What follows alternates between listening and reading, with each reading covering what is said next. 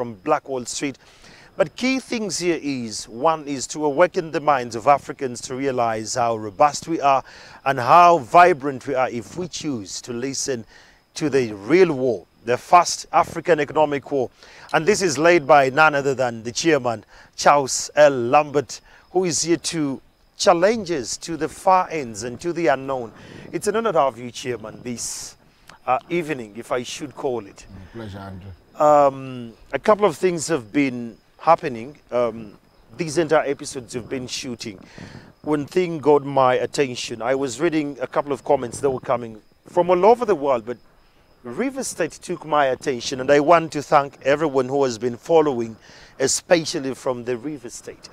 One person asked that, why has it taken you so long to come forth and you drum for this? Is this the so-called Messiah of the African redemption? This was a question that came from the River State.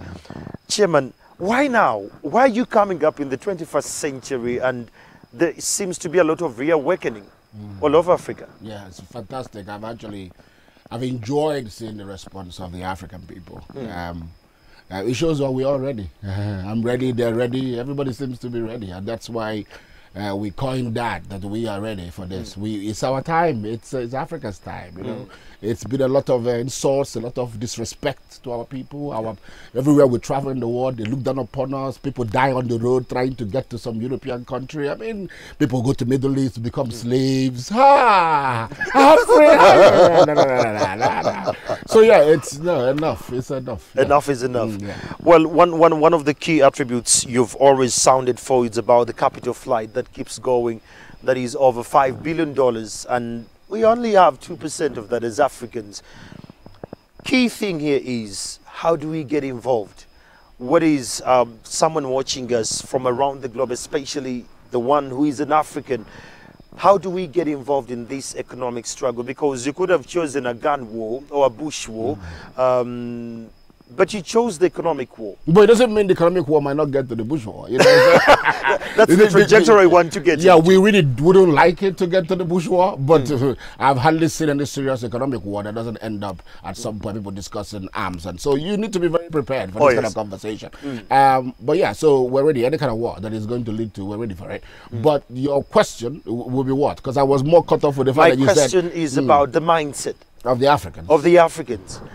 What mindset should they have? Right now, where do you put their mindset vis-a-vis what we need to achieve over time in the next 5-10 years? Right now, these people are shocked. Africans don't believe what they're hearing.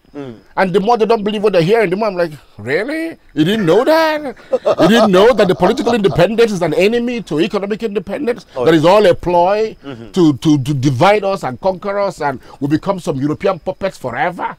These are all the games. People are shocked when I say that. This is pretty obvious. Do you attribute that to the education structures we have as an African? Yeah, everything is from them, my friend. We just copy and paste. They set up something here, they left, and we've never revisited what they set up. You know, in my family, maybe my father comes up with a rule, we don't want dogs. But I get married, my wife likes dogs, and I'm like, okay, my father doesn't like dogs, my wife likes dogs, but, you know, you change, you adapt, you learn something different. We can't continue with what they gave. They gave for their benefit.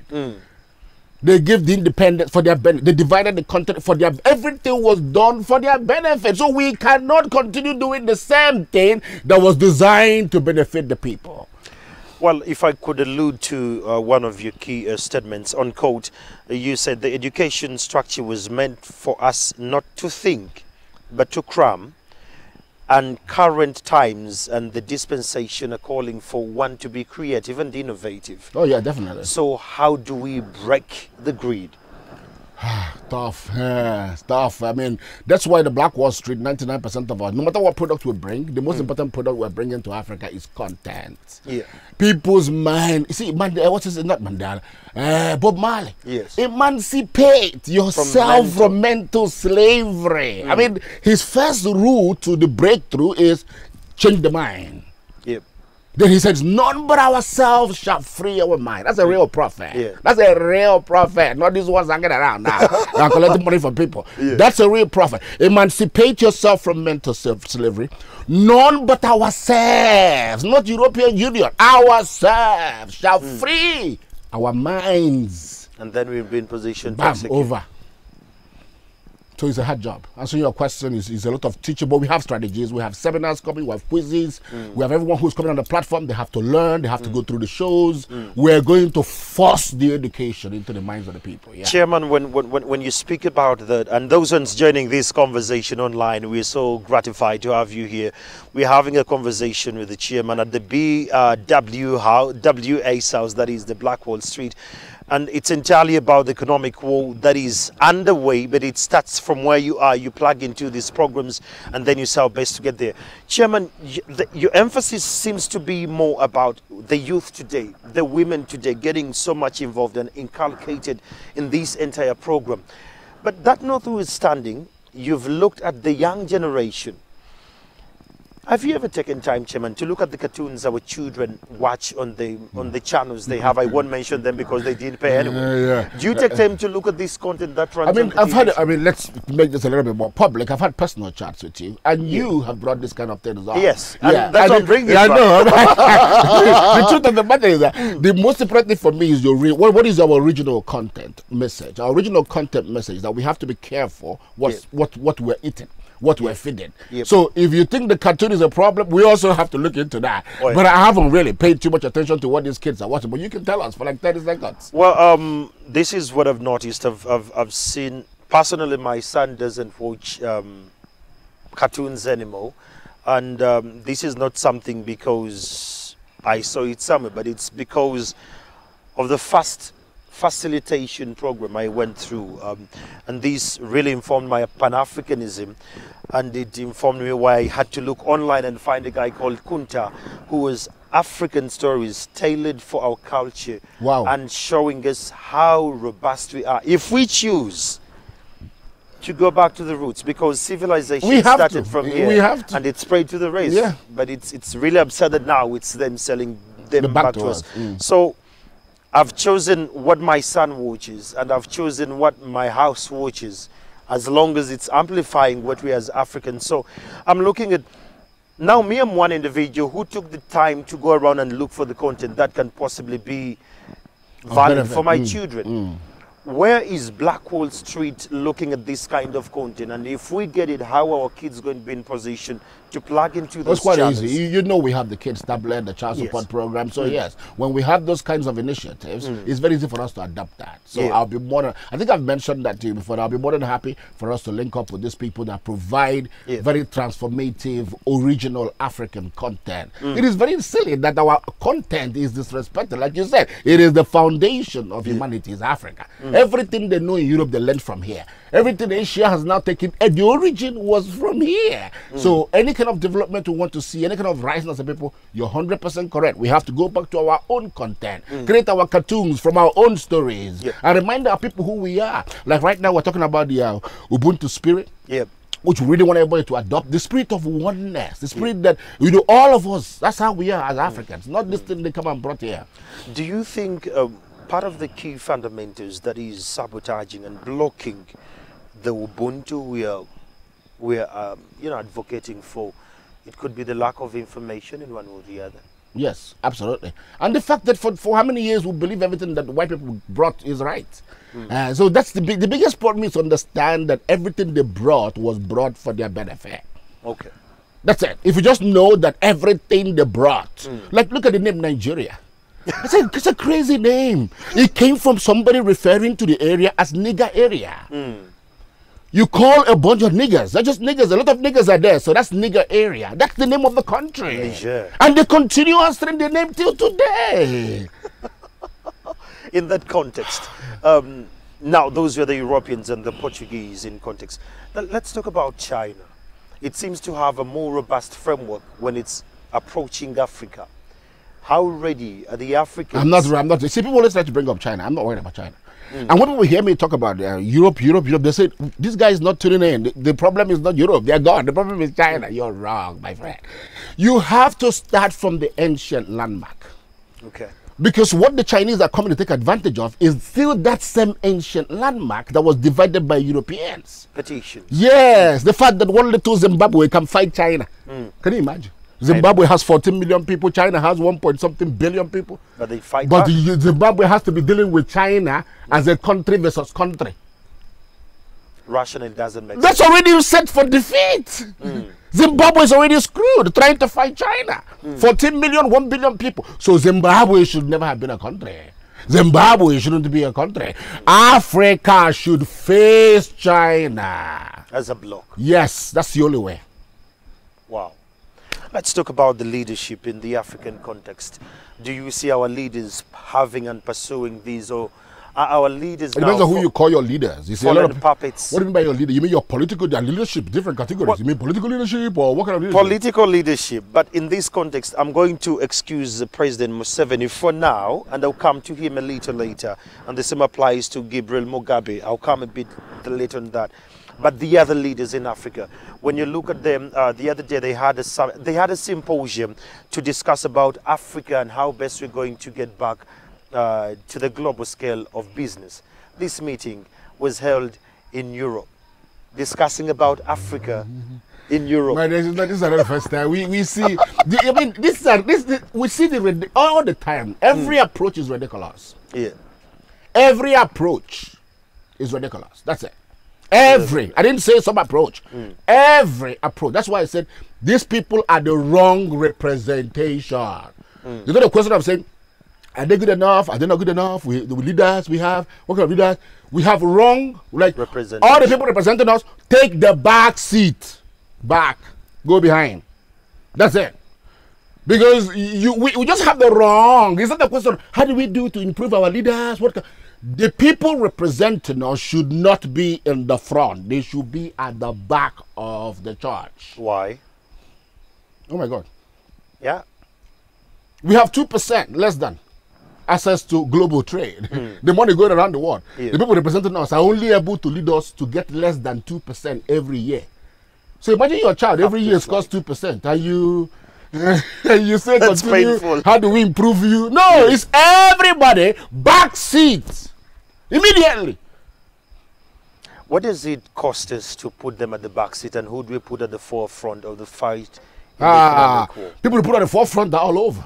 Smart, innovative minds, business people, manufacturers, people that can create stuff, people that can build stuff, people that can set up factories and employ people. There are too many people we can put in the front. We have the wrong people in the front. We have politicians, we have pastors in the front. These are people we have in the front. What nonsense? Chase those people behind. Your approach says that with regards to the education, the GDP approach, on coach, you say that it could be the best education model for Africa if well executed or implemented. Oh yeah, it's the only. It's not the. Now, I'll pick out the word if well implemented. Explain more about that particular system, and if well implemented, what could be the return on investment in that? The GDP, you see, we have 3 pillars to how we want to see the new Africa develop. The new one nation that is strong and is a superpower. Number 1, and the most important, is a government. One government for the whole of Africa, but it's focused on security. Let me tell you, I always tell people this. The reason Africa has never been invaded before is because Africa has never said, don't take from here.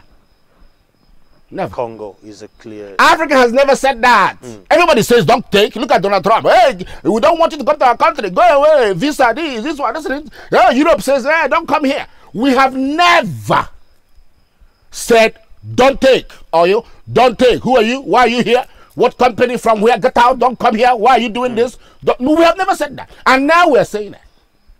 And if we're saying it, people will say, wow, who are you to say? They'll bring some guerrilla people. They'll start to cause trouble here. So security is the number 1.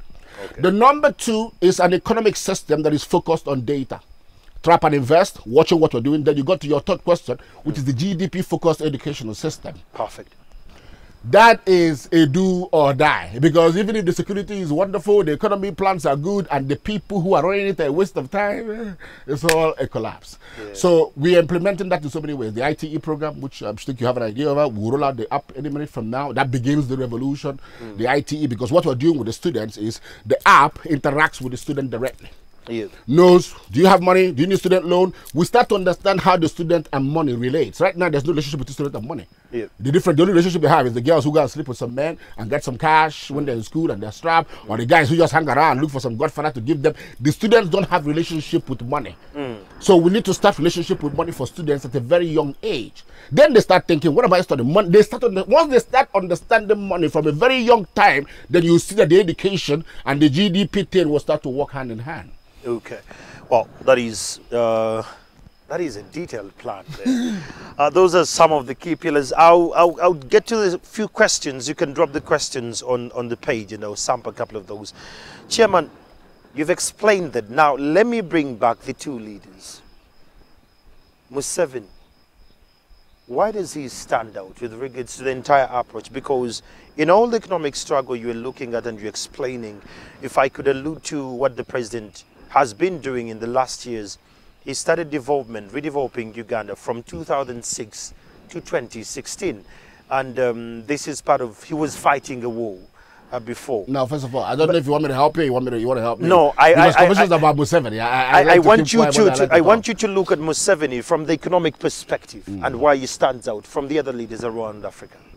One is, first of all, it's difficult for me to look at Museveni from an economic perspective, because that's not his job. Oh yeah. He has only tried to do that job because you failed him.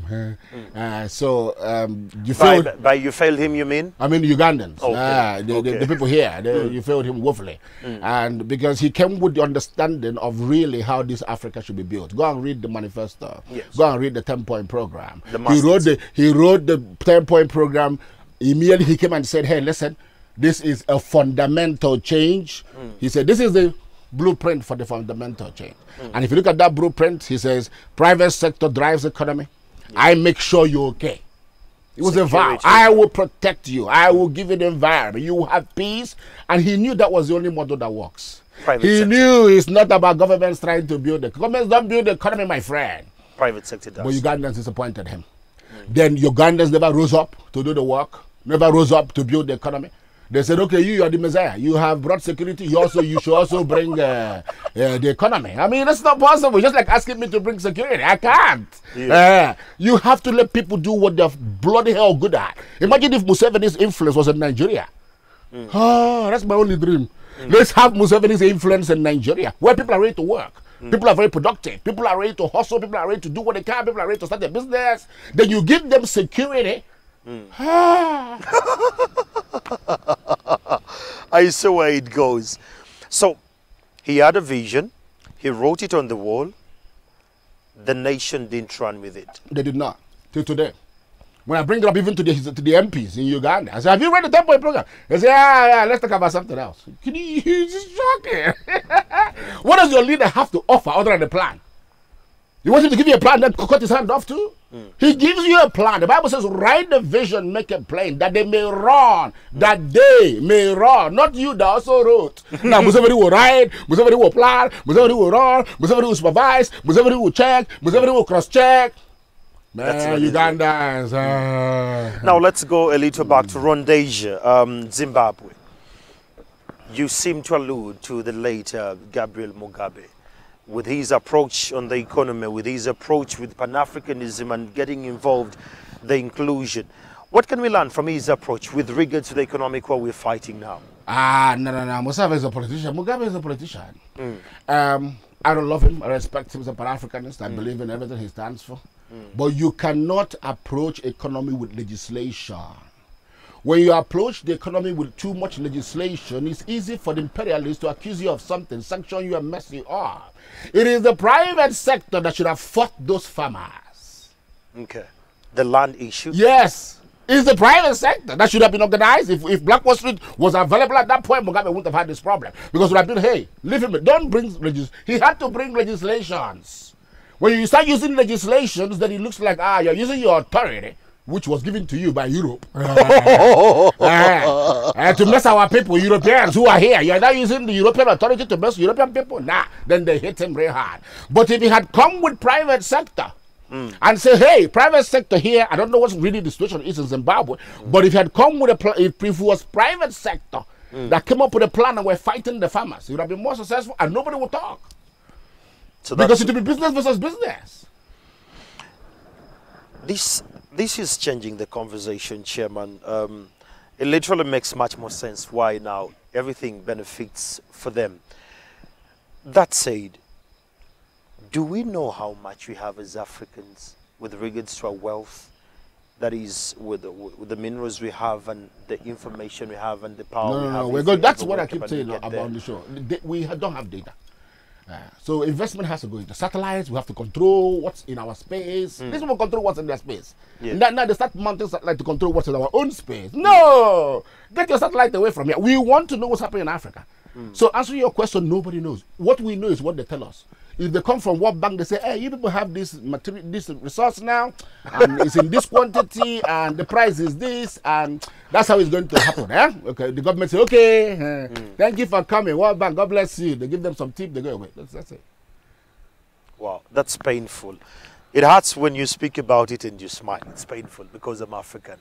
Now that we have the war and it's up for arms and each one of us needs to be a part of this war, from the family level unit to the national grid, to the continental, to the regional bloc, how do we engage in this war? I want you, Chairman, to speak to me from a perspective that, Andrew, you're going to do this, your family is going to do this, your village needs to do this, and how do we plug into all the structures of the BWS to make sure that we galvanize the entire world? Okay, it's a tough question, but the simple answer is the Black Wall Street platform.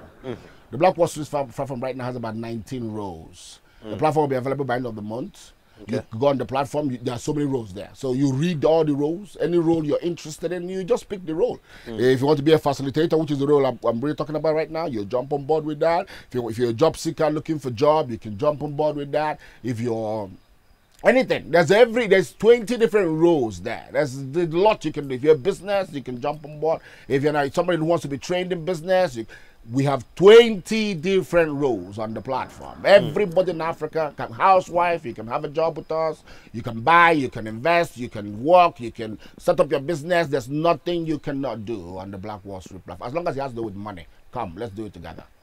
Let's talk about the facilitators. I saw a question that came in from Niger and one came in from Gambia asking how does one become a facilitator for all these platforms that are happening from their own countries that they can be in position to plug in. What is it? The facilitator thing, it has we have two major people that facilitate. The money facilitators, they call them payment facilitators. Yeah. And then we have people we call the fulfillment facilitators. And Andrew, this is the point I want you to sort of take a bit more seriously and follow through. Because what the Europeans have done, they've set some, what we call, or what I've called, imperialist plugs. Yeah. These imperialist plugs are people who are here to make sure that their agenda continues. Their agenda? Yes. I hear you. What is their agenda? The number one agenda is that Africa should not intertrade. That's number one. Yep. Africa, don't let those people, what? Intertrade. Why? Every resource is in Africa. Africa is completely economically sustainable. True. But if you are stuck in Nigeria or stuck in Ghana or stuck in some little place, then it looks like your country is not good enough. But if you can leverage Africa, then you see that Africa is beautiful because it's big and it's self. So they say don't let those people be able to leverage on the whole thing. Let them be tied to a small geographical space. That's the game. So they maintain all those Nigeria, Ghana, Tanzania. They didn't have to borders. So you can't move money here. You can't do this here. Too many restrictions. Does that explain why SADC can in no way go into the commensurate with regards to trade? Now, if you force that into trade by, we're going to set up this factory here, which is what we're doing now. We're building 101 phone factory. Remember that phone factory story? Yeah. Oh, we've taken it to another level. All the Pan-African is going to have one. I'll send you the details when we're finished. Now, when you finish setting up all those phone factories, 101 of them, and you're supplying your moving trucks, you start seeing all the impediments. Oh, yeah. You start seeing all the problems. You start seeing, oh, no, this is Tanzanian border. You can't cross here, yet we're in Africa. You come here, oh, here you have to pay another duty. Oh, no, yet we're in Africa. Then you hear you have to do this other thing, yet we're in Africa. No, my brother, you can't do that. So that is why these facilitators come into the picture, so that we can force this intertrade, know who these enemies are, these imperial plugs, and brush through them.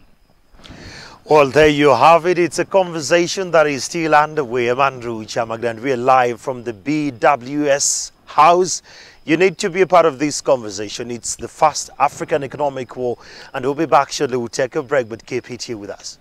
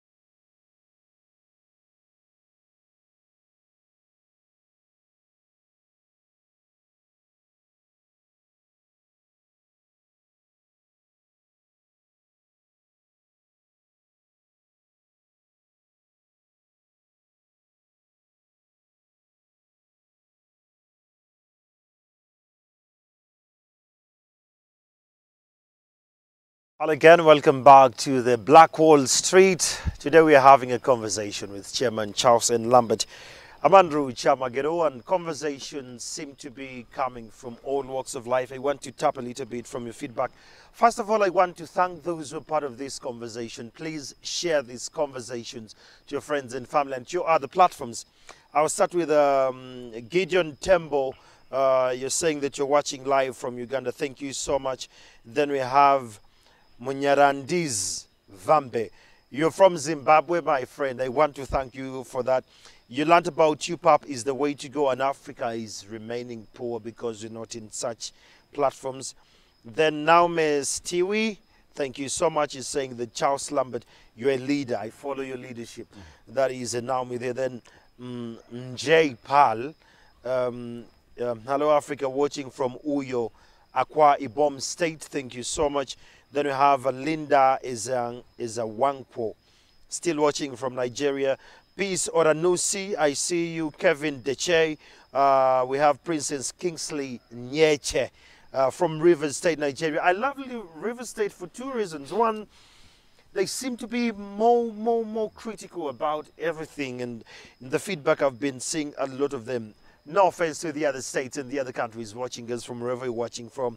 Then going to Solomon Ebo, saying that this is what we need. Updated data is needed in Africa to enable us harness our economies. Then finally, someone saying that he's watching in from Kenya. Thank you so much.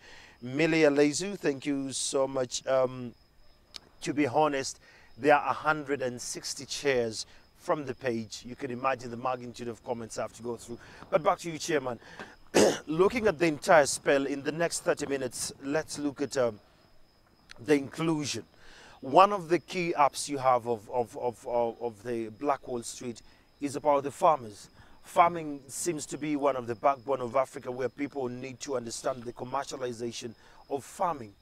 How do we integrate the farming and the innovation to see that it plugs into the economic war? Oh, the app. Okay. The M7 Agriculture Bank, we have an app called the M7 Agriculture Bank. Should be available sometime from around next month. Okay. So we have the app show. It's a real thing. Releasing those 28 apps is what this is all about. So the 28 apps solves all the problems. So it comes with their innovations on the issue of farming, and you get to see it there.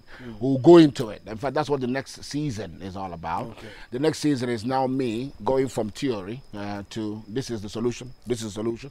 So I'll pick an area, for instance, farming, and I will bring out the app, and I'll explain the innovation behind the app. I'll explain the features of the app, the services it provides, the CEO that runs that, mostly an African American, because we're bringing the African Americans big time. Okay. They've been dying to come and build Africa, but no platform. Now they have it. Now they have it, and they're going to come in their numbers. And they're first coming here to Uganda. Wow. It's the only place in Africa that is safe for them. They have suffered too much. They don't deserve to go into another African country, and they don't treat them properly. So they have to come here, where I know that they will be fine because of President Museveni. Hold it up. Well, the chairman is very passionate about this when he speaks about any black person on the other side who is suffering, and those ones who have seen every now and then being in the Mediterranean, boats capsizing, and the other ones turning into asylum seekers. Yet they have a lot in Africa that needs to be, first of all, needs to be harnessed. Then secondly, beyond that is the leadership we need on this side. So the question then comes in, are they ready to come back to invest in Africa, where they are believed into, where they're not dissed and they're not dropped on the streets because they're blacks? So creating an environment where they can possibly come back and we have this come through, it's something that makes the chairman go a little bit much more passionate there. Chairman, to allude more about that, how do we make people understand the modern slavery, that it's real? The problem I've seen in the world now is that people don't want to understand anything except they are hearing about a solution. So nobody cares, because they feel, I don't know, the generation that we have, they hate pain. Okay. So they don't want to associate with pain. They pretend that it's not there. And some of their leaders, the UN people, they crafted another one called political correctness, where you now don't tell people the truth, where you now turn the world to a global lie of deception, where you tell people totally what is not, just because you want the world to be in a certain way. So in such a world, you want to tell people about slavery to understand it, modern day, they're not interested. They want to see what is the result, what is in it for me. That's where we live now. Now, talking about the Let's Go e-commerce, every app we're looking at from the Black Wall Street is e-based. It's money that's not tangible, but it's money in your account, and it's money you can go and withdraw, and you do all these transactions. Are we ready for that kind of takeoff, or it's another phase of learning you're going to take us through as Africa to understand that and we go to that scale? Okay, I think you're heading towards digital currencies. Yes. We don't play around those things for now. Yeah. We don't. A lot of people are pushing us to get into digital cryptocurrency. We deal with real money, money that is in people's pocket. The apps are just two, like I keep saying. There are four sides of the of business. Number one is the physical product. So even if it's your farm, or this thing we're drinking, or whatever, this cup is a physical product, or the whatever. Then you have the actual price of the physical product. Then you have the place, which is where I'm going to exchange my money for the product. Yeah. So the product, The money, and where I'm going to exchange it with you. Then you have the final thing, the promotion that people are going to get to know about this product and this money. That place is just all the app is. Nice. Everything else is still very physical. The So- app is just where we exchange that money. That's all. Wow. Well, many people would have questions of when you look at the likes of Kanu Mandi, and when you look at that is in the BFR, and when you look at the likes of Lucius These are political. Sly, You always talk about political Because leaders. We have too many political leaders. do you know where I come to that? Because these, according to your last season, you've made it categorically clear that they have been used as pawns to blackmailers All the time. as Africans. All the time. So how do we break them off and we focus on the war that is economical? The most important thing is to let Africans stop drinking information from the West. We collect a run date. We know, I mean, the African perception that Harvard professor is more superior to Makerere University professor is the problem here. So with this platform, we stretch, when we release our platform properly, we're going to make sure that Africa is watching only this. All our content is this. We have our shows, remember, we have 4 shows, 7 days a week, 28 days. So we keep you busy. We're keeping you busy. We're keeping you busy. You're watching the show on water, you're watching the show on, and you're seeing our celebrities, our version of the story. So when you see our version of the story, you're not going to listen to that version. We want 100 million Africans, 200, 300, 400 million Africans to see the perception from our reality, not the reality of CNN or Fox News or whatever that comes from MSNBC. That's what they're sucking right now because we don't have alternative information. So we're giving alternative information. Yes, we're going to get the platform. That brings me to episode 22, where you say that this entire platform is going to create over 600,000 jobs. Yeah, absolutely. Break it Right down now, for- we're doing break that it- now, before break it down Christmas. for us. Now, we have broken the continent into 600 geographical locations. Very important. Because we have to see how we can get to the people. Because when they broke based on resources. So, for instance, the country called Cameroon, the name came from shrimp. You know, so they said, there's shrimp there. That place came into shrimp is Cameroonian. Cameroon is the meaning of what I think in Portugal. Yeah. So they refer to shrimp as Cameroon. So they just called the place Cameroon. So it was based on the campfire. That's just a place for shrimp. So the whole of Africa is just a division of European conquest, of European desire for treasure. So this place is shrimp, this one is oil, this one, so that's bullshit. And that's why we have nepotism. We don't know how to develop, we don't know where to start development from, because we're still following the old boundary. So we need to start afresh. So we have divided Africa into 600 locations based on where the population people are. And the wisdom to do this came from President Museveni himself. just talking about how he wanted Uganda to be set up and how the 20 locations would just mirror that communication and spread it to the whole of Africa. And it worked. And we were able to get the whole of Africa to 2 million people each. Wow. And through that 2 million people in one location, we can now check water access, housing, road. We can check, we have something called the economic system. The 28 apps work with the economic system to check exactly water, student loan, health care, where do you live, do you own your own home, what's your investment, what's your retirement plan. We get into the people. Then we can start giving them solutions through those apps in all those areas and upgrading the whole thing until we have a people that live in a fantastic society. Well, you and I watching this from wherever you're watching from, it's now much more evident that we don't need to refer to ourselves like I'm from Anglophone or I'm from Anglophone, but we need to refer to ourselves as Africans. Yes. So sustainable fundamentals are going to be broken to build a great and sustainable economy as Africans. So you and I need to be a part of this. Chairman, as we're wrapping this up, a question came from some gentleman from Nigeria in the last comments we had. Yeah. This is going to face resistance from the pundits, the ones who post and ponder what the colonial masters are doing this. What strategies do you have in place to keep the guard up, to keep the army motivated, to keep them moving, to focus on the bigger quarter? I don't believe in resistance. We are the one resisting. I can't be resisting and you're telling me I'm going to face resistance. I'm already resisting. Africa is still under the control of Europeans and China. You know, I'm resisting. So if you stand in the way, I don't think you understand the man who is resisting. Stand in his way. So the answer is we're resisting. So if you stand in our way, my brother, it's too ugly. It's too ugly. Too ugly, yeah. Ugly. When you say it's too ugly, are you alluding to your first statement when we have just started the show, where you said it's an economical war, but if it requires us yes, to go that's why we're glad that President Museveni is healthy, strong, and alive. Yeah, the lion, the real lion of Africa.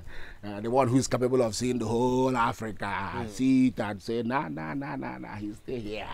Yeah. Referring to the first statement that came in from Kwame Nkrumah in the African Union, the very first one, he said that the day we understand how strong we are as Africans and the potential we have with the wealth that is around us is the day we realize that we're the best continent. As we're wrapping up this show, Chairman, I want you to talk to the world and tell us that in our times. This was Kwame Nkrumah in about 50 years ago. Now you're back here with us and in the prophetic profoundness, if I can put it that way. Give me his words again. He said what? His words were, if we understand the potential we have as Africans and the wealth that is around us, then we will understand that we're the best continent God has ever created. Oh, yeah. Now, that was him back in the day. Okay. Fast forward. Oh, bring it here. Ah, you're joking. I'm real. Okay, now, yeah, listen, we are the only superpower. We are the only, you know what only means? There's no anybody else who is the real superpower. We are the only superpower. We are Africa. All the resources here, we have not even tapped into it. Human power, we can multiply like there's no tomorrow. We are the ones he told to subdue the earth, take over everything. We're the ones he told that. How we lost it, I don't know. But we're here, we're getting it back. Nothing has changed, yeah. Well, there you have it. That has been the conversation. I want to thank each one of you who has been a part of this. But please note, this brings us to the end of a conversation about the first episode of the 26 episodes that have been going ahead and ahead on this platform and other platforms. More apps are coming. In season 2 of the next episodes coming through, you want to become a facilitator. You need to know how you're going to be a facilitator, how these apps are going to run. Please make sure you stay on this platform. More information will be given to you, but it's part of your job, part of the SWO, and part of your contribution is to share this link to your friends and family that they understand more of everything you've learned. It's a job to pass it on to the others. My name is Andrew Chamaglo, but remember to press the like button. If you've not liked this page, like it, send it to your friends and family.